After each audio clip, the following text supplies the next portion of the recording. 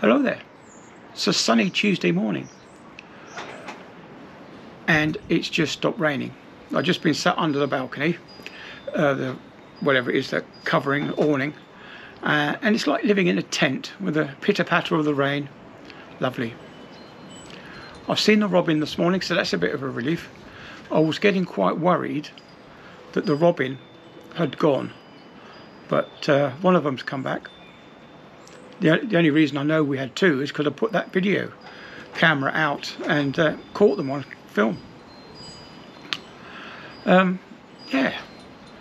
Yesterday I watched a very interesting video by Agent Stool Pigeon about cultism and how to spot the signs. Now, we all know who we're talking about because I mentioned the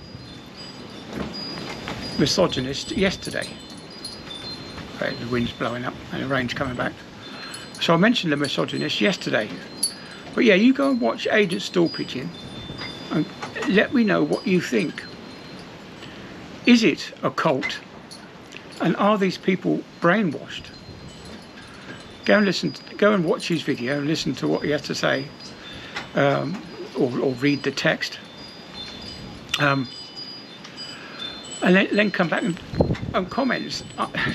You know, I do believe it is a cult. When I mentioned gaslighting, I probably think that it is more of a cult thing than simply gaslighting to his members. I think he is their leader, and whatever he says goes, and it's his way or the highway. If you disagree with him, you're out.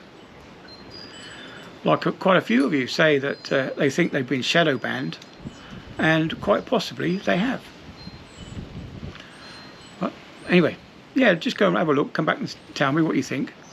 Agent Stool Pigeon is very good at what he does, much better than me in that respect.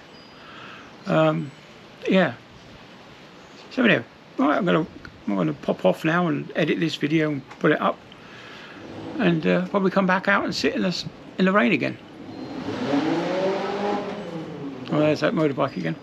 Right, okay, see you later. Bye then.